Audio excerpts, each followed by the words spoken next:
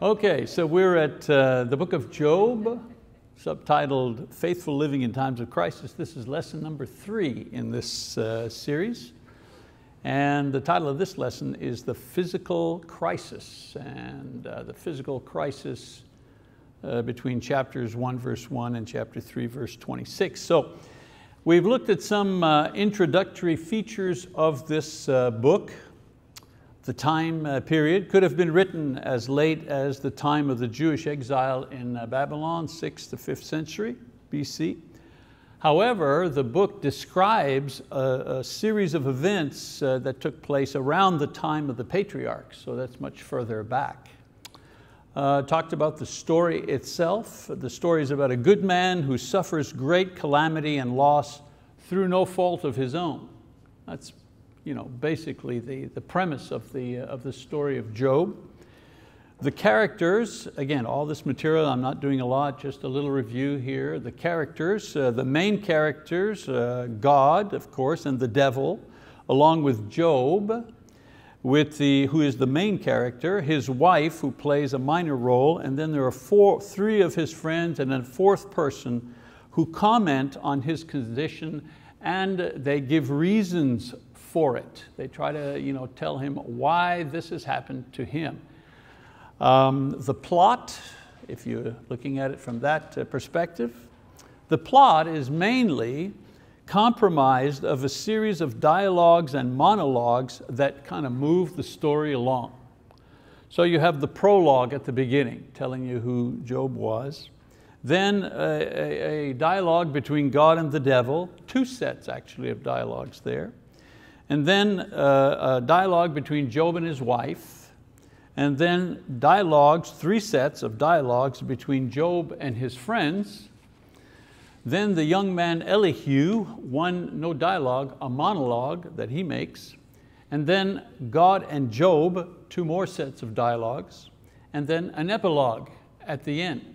So there's no, he went here, he did this, they did that, they crossed over here. There's none of that. It's all conversation, it's all dialogue, it's all monologue. And that's what moves the action, if you wish, through the story. These 7 sections introduce the character, Job, the setting of his life, the crisis, and how the crisis is handled, interpreted, and then finally resolved. Now, we also considered in our previous lessons a variety of outlines that could be used to guide us in our study.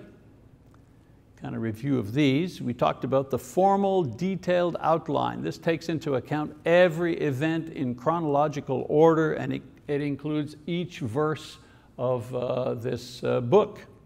That's the formal, detailed outline. Then you have what's called a compressed outline, where you have the main ideas only. Job's distress, chapters 1 to 3, Job's defense, chapters 4 to 37, Job's deliverance, chapters 38 to 42. There's a compressed outline. And then you have what's called a thematic outline, based upon and develops a theme in the book. And for our study, this is the type of outline that we're using. And the theme that we're using is faithful living in times of crisis, okay? And the way that we've broken this up, there's the physical crisis, and this is explained through the devil's attacks on Job, chapters 1 to 3. Then there's a theological crisis, where Job's friends attack Job and his righteousness, chapters 4 to 37. Then there's a spiritual crisis where God challenges Job in person, chapter 38 to 41, and then Job's faith saves him, chapters 42, 1 to 7. So each outline covers the same material. However, each outline can emphasize different things about the material. You ever wonder sometimes, why do we always go have an outline when we're studying a book? And if you look at different commentaries, there are all kinds of different outlines. There's no one standard outline. Well, because different outlines help you to do different things when you're studying the books. For example, a formal outline. A formal outline will focus on knowing the story and its progression and its characters. You can explain the story and the characters to somebody else when you know the formal outline. The goal, of course, is familiarity with the book of Job. Why? Because you've gone through every verse, every chapter, every character, the formal outline. The compressed outline, well, the objective here is to interpret the story in a brief form while giving it meaning and context. And so the goal in a compressed outline is to summarize the story in a meaningful and easily remembered way. So with the compressed outline, remember, Job has, he's attacked, he defends himself, there's resolution at the end with God. There's a quick summary of Job using a compressed outline. And then a thematic outline. Here, we try to understand what the story teaches concerning a particular religious or theological principle. Okay? And the goal here will be to see what the story means, if anything. So this will be our approach to our study of Job. And I know some of you are thinking, if we ever get to it, and we'll get to it. The better prepared you are, the more you can glean from it when you finally get to the passages itself. So following this thematic outline will mean that we'll have to stay focused on Job's attempt at a faithful life despite the various crises that he faces. And this is difficult because there is more natural curiosity in getting a better look at the drama of the terrible things done and said to him throughout the book. That's what we're really trying to get into and see. It's like a wreck on the highway. We want to see the damage to the cars involved. Whoa, wow, look at those cars, they're smashed up. We want to find out if anybody's hurt, and if they're hurt, what kind of injuries? Did somebody die? We want to know all of that as we're going by, crawling by. But we're less interested in how the drivers feel or think about the accident. Yeah, we don't want to know that. We just want to get going. We want to see what happened, any blood on the ground, and then kind of move on. It's a little bit like that when you're looking at Job. You tend to focus on all the calamities taking place. Oh my, what's going on, and less about what does it mean. So in Job's story, there's a lot of tragic events and heated words about why these horrific things have happened to this person, to this seemingly good man. Like the highway wreck, we mustn't be distracted by the damage on the debate, but instead keep our attention on how Job maintains his faith, which is undergoing these various trials. Okay, one thing to keep in mind, however, is that we're observing how Job maintains a measure of faith, not perfect faith. That's very important when you're reading this book. You see, if there's one thing we learn from Job's experience, it's that even the best of us doing our very best only achieve a measure, an incomplete faith, not a perfect faith, if you wish. When we study Job, we're examining this particular man's experience of faith and not necessarily the ideal of how one should express faith, even if Job's belief and tenacity were remarkable as one who lived in the period of the Old Testament with its limited point of revelation. In other words, don't say to yourself, what's wrong with this guy? Doesn't he know this? Doesn't he know that? Remember, he hasn't got the gospel. He doesn't have the Holy Spirit. He doesn't know what we know. So let's not, as we're studying his character and as we're examining the quality of his faith, let's not compare it to our faith. He was working with different things, okay? All right, so the thematic outline, faithfulness in crisis. And so we look at the physical crisis first, chapter 1 to chapter 2, verse 10. The crisis in Job's life is preceded by a brief introduction of Job himself. In other words, Job, by the way, the term Job or the name Job means he who weeps. He who weeps. Imagine being named he who weeps. Certainly fits his experience. So let's take a look at chapter 1, shall we? And for the sake of our film here, we're going to read out loud these first couple of verses, and read along with me if you will. There was a man in the land of Uz whose name was Job, and that man was blameless, upright, fearing God and turning away from evil. 7 sons and 3 daughters were born to him. His possessions also were 7,000 sheep, 3,000 camels, 500 yoke of oxen, 500 female donkeys, and very many servants. And that man was the greatest of all the men of the East. His sons used to go and hold a feast in the house of each one on his day, and they would send and invite their 3 sisters to eat and drink with them. When the days of feasting had completed their cycle, Job would send and consecrate them, rising up early in the morning and offering burnt offerings according to the number of them all. For Job said, "Perhaps my sons have sinned and cursed God in their hearts." Thus Job did continuously. Now in this short sketch we learn certain things about Job. First of all, that he was blameless and upright, meaning he was complete as to his mind and heart. He was straight, he was correct as to his moral conduct. It says he feared God. We would understand this to mean that he had a continual reverence for God, which served as his motivation for justice and truth and efforts at personal goodness. Why do you live this way? Because I fear God, I live in this way. It says he turned away from evil. Very interesting term. We don't seem to use that very much today when addressing our conduct. You know, it seems like an Old Testament term.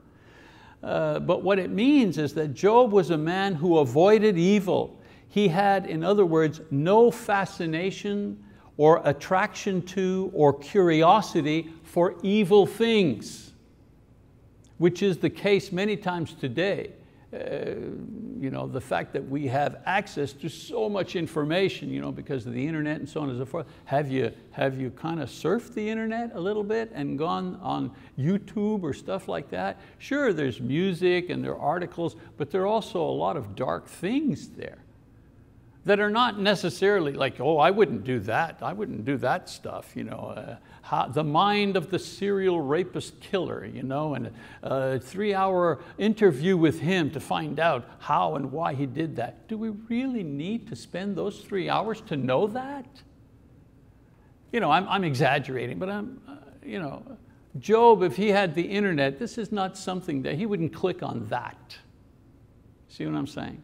He would turn away from those things. He was proactive in avoiding every occasion or even appearance of evil or ungodly people in things. He had no interest in evil for itself.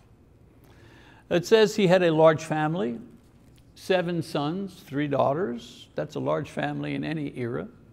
His wife, interestingly, is not mentioned here, which may be a clue to her eventual reaction to his sufferings. She's not part of this at all. We learned that he is a man of great wealth, invested in transportation and shipping of goods. I mean, if you've got 3,000 camels, what do you think those are for in that day and time? They're for transport. And surely a guy with a wife and grown kids doesn't need 3,000 camels for his personal use. No, he was a businessman. He was invested in transportation of goods for other people perhaps. Food and clothing production. Again, he had 7,000 sheep. That's a lot of sheep just for yourself. No, of course, he was a businessman. He was involved in the production of food and clothing. Farming, of course, 500 yoke of oxen. Well, 500 yoke of oxen can till a lot of land. Production of milk and personal transportation, 500 donkeys, same thing. So this here is just showing some of the avenues of wealth and resources that Job was involved in. It says he had a large household of servants who worked his land and his animals and his business ventures, as well as managed and cared for his home and his estate. Okay? Now, aside from his personal wealth, he was held in high honor by his countrymen, and he was considered greatest among them. In addition to all of his wealth, we learn that unlike many rich families where there is jealousy and competition among the siblings, Job's family maintained a close-knit and loving attitude among themselves. 10 kids, they all got along. The brothers and sisters managed to get along well. That said something about the way that they were raised and their attitudes, the quality of their character, in many ways probably reflected the character of their father. And then finally, in contrast to his personal wealth and power, we see Job very careful in offering sacrifices to God on behalf of his children, just in case in their youthful inexperience or ignorance, they may have neglected to do so or neglected to be reverent in their youthful celebration. He wanted to make sure that all the bases were covered as far as the conduct of his children were concerned before God. And so this introduction, among other things, gives us the picture of a man who was the least likely to be the target of the wrath of God, since at that time it was believed that Job's blessings were a visible sign that he was a righteous man. You see, the theological equation of that time simply said the following: good men are blessed, and the way of sinners is hard. So if you're good, you get blessings. And if you're bad, you get punishment. And the blessings and the punishment are in real time. They're now, right here on this earth. In other words, good men will prosper and evil men will be cursed in this life here on earth. Every time. It was a law, it was a rule, it was a dogma, the law of retribution. So this sets the scene of who Job is, how he thinks, what he buys into, and Job buys into this. That's another thing we need to remember. He's part of his generation, a very good man, a rich man, an exceptional man, but he accepts the idea that God blesses when you're good, and if you're bad, you're going to be cursed. He's careful not to do bad things. He's a pious man. He's motivated by his fear of God. What fear? Well, he wants to continue to be blessed. He wants to continue to be in God's good graces. Nothing wrong with that. But we need to understand that when he starts having his discussion with his friends. Okay? So now we have the next scene. This could be a play, very easy. You could stage this as a play pretty easily, on a stage. So the next scene, Satan enters and questions Job's piety. So let's read that, continue reading. It says, now there was a day when the sons of God came to present themselves before the Lord, and Satan also came among them. The Lord said to Satan, from where do you come? Then Satan answered the Lord and said, from roaming about on the earth and walking around it. The Lord said to Satan, have you considered my servant Job? For there is no one like him on the earth, a blameless and upright man, fearing God and turning away from evil. Then Satan answered the Lord, does Job fear God for nothing? Have you not made a hedge about him and his house and all that he has on every side? You have blessed the work of his hands, and his possessions have increased in the land. But put forth your hand now and touch all that he has. He will surely curse you to your face. The Lord said to Satan, behold, all that he has is in your power, only do not put forth your hand on him. So Satan departed from the presence of the Lord. So this short dialogue between God and Satan provides the reason for Job's coming trials. God allows Satan to test the integrity of Job's faith. Sure, he believes, of course he believes, but look how you've blessed him. Look how that rule is working in his favor. He does good, you bless him some more, he does some more. quid pro quo type thing. That's Satan's argument here. And so the Lord allows him to test Job's faith. Satan, as I said, claims that Job's good character is based on his many blessings, and if some of these are suddenly removed, he'll turn against God. So the key here is that not only are God and Satan aware of the true cause behind the trials rained down on Job, so are we, the readers. We're part of the circle that knows the story behind the story. Job, he doesn't know, the friends don't know, the wife doesn't know, nobody knows this except us. We know it. And of course, God and Satan. Only Job is not in the loop. So keep this in mind, very important. So then in chapter 1 verse 13 all the way to chapter 2 verse 10, I'm not going to read that, it's too long a passage, but this passage describes Job's sufferings and loss. And so the author gives us a brief summary of the devastation that Satan brings into Job's life, and I'll just list them here so we'll kind of cover that material this way. At first, there's a loss of property and children, chapters 1:13 to 19. Loss due to people, the Sabaeans, a desert tribe, they steal his oxen. A loss by nature, lightning, he loses servants and sheep. A loss due to people, the Chaldeans, take his camels and his servants. And then a loss by nature, a wind comes, a tornado, and kills his family. And so we see following these trials that Job passes this initial test. So let's read the short verses where we hear what Job responds, or how Job responds to having been tested in this way. He says, "Then Job arose and tore his robe and shaved his head." Of course, this was the traditional way of mourning. Shaves his head, and he fell to the ground and worshiped. And he said, "Naked I came from my mother's womb, and naked I shall return there. The Lord gave, and the Lord has taken away. Blessed be the name of the Lord." Through all of this, Job did not sin, nor did he blame God. So this verse, these two verses here, this is Job's finest hour right here. He's hit the pinnacle right out of the box, right here, in that he suffers unimaginable loss all at once. But he does not curse or blame God. He actually praises Him. He does not feel sorry for himself and use his misfortune for self-pity or anger at others who may be less righteous than he is, but who are not suffering anything because of their sinful lives. If there was ever anyone who could have said, "Why me and not them?" Especially understanding the way that he thought about things. Why me? There are guys way worse than I, and they're okay. Why has this happened to me?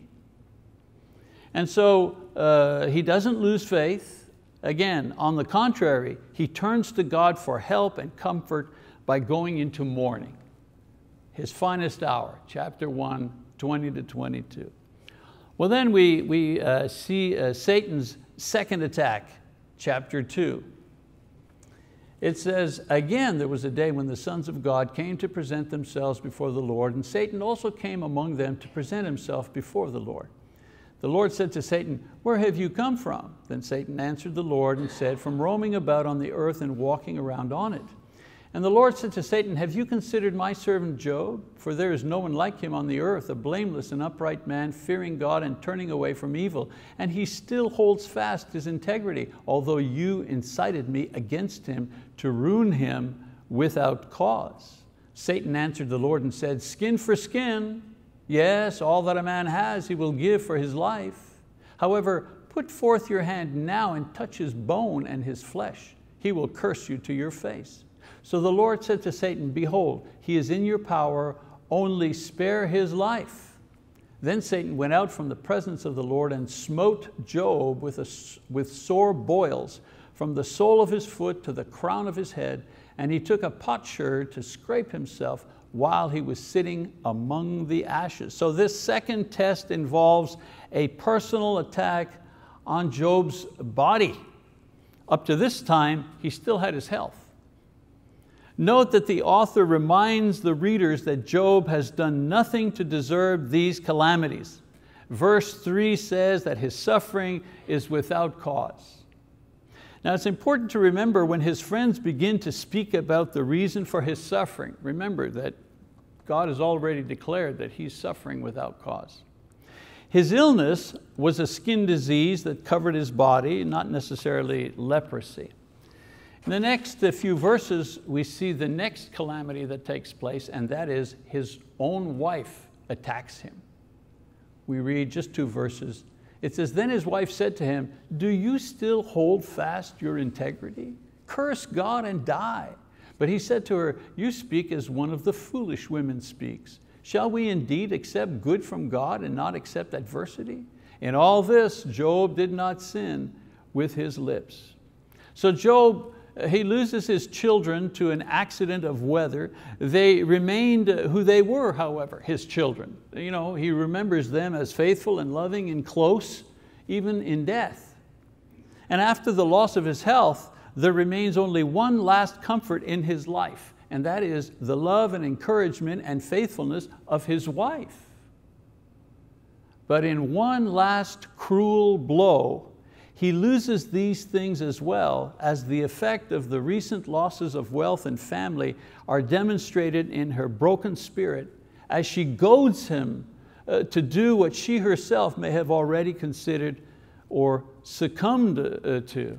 Imagine, the person you're depending on, I got one last thing, my partner, my wife. And she says, hey, go kill yourself. Curse and deny God. Stop defending Him and trying to act justly and faithfully. Escape the suffering by taking your own life. You still have the power to do this. And how crafty Satan is in evil. How, in French we say méchant, méchant. How bad he is. God says, all right, you can strike him with a disease. One more curse he has to bear under. And Satan says, all right, thank you. You didn't say how I was going to do it.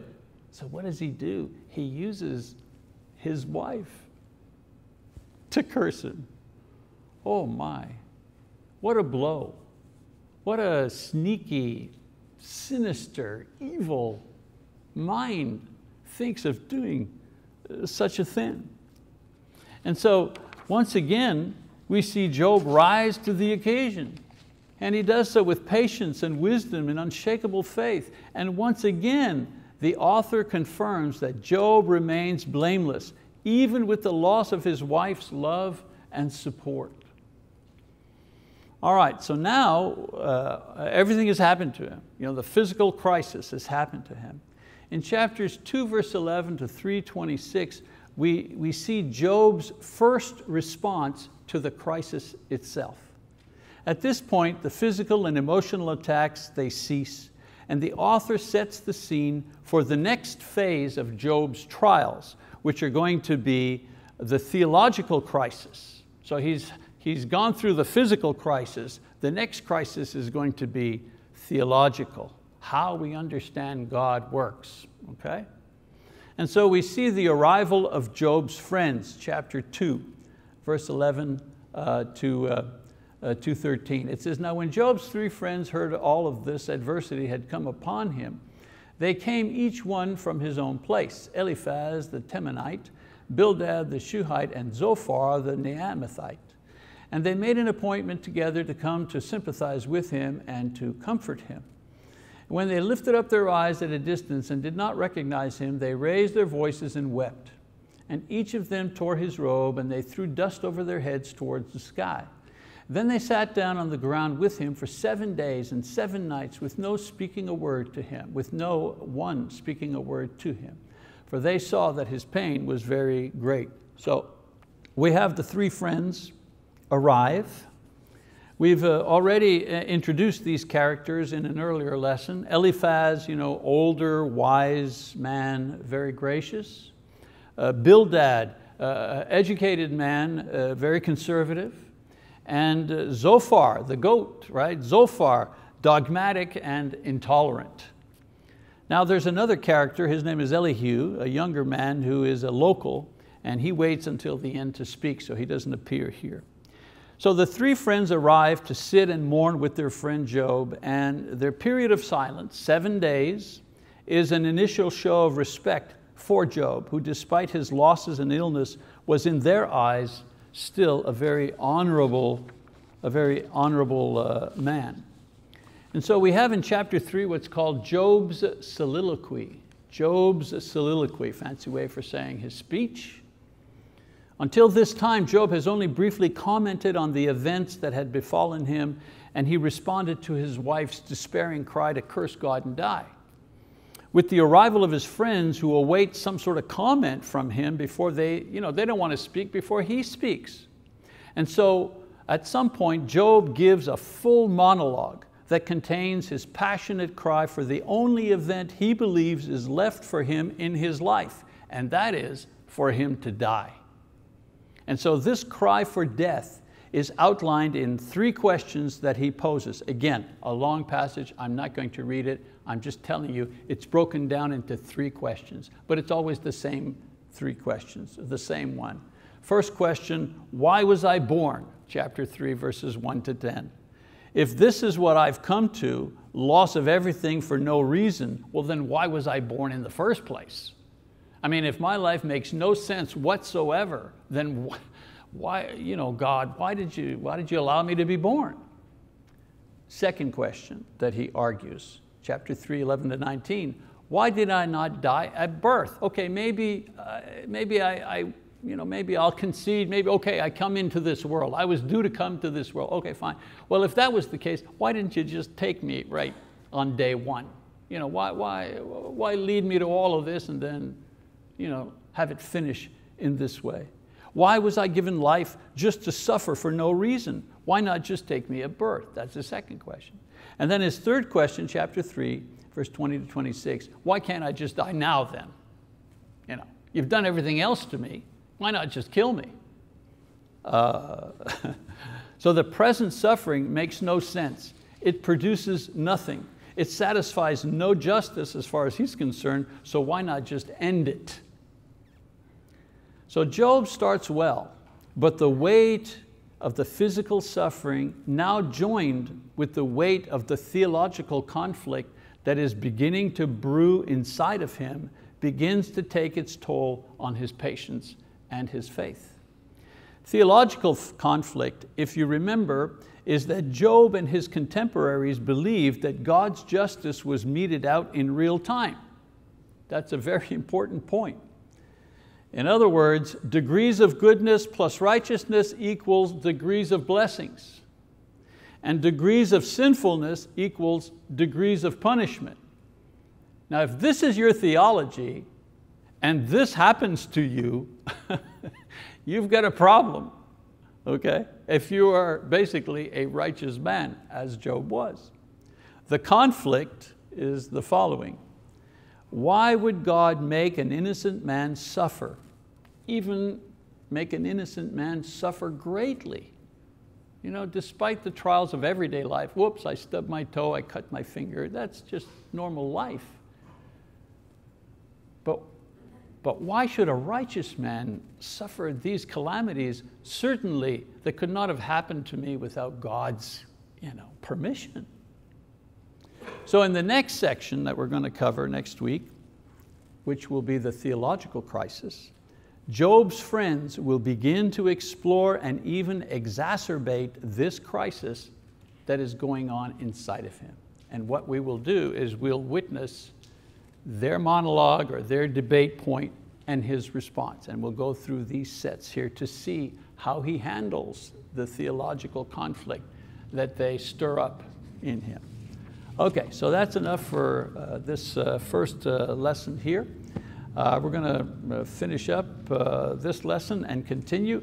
And for those who are continuing with us, especially you folks who are watching online And of course, those who are watching this afterwards on video, I encourage you to read Job chapter 4, verse 1, all the way to chapter 14, verse 22. It's a bit of an assignment. If you're going to continue with this class, we're not going to do each verse. It'd be good if you're familiar with the material, okay? So chapter 4, verse 1 to 14, 22.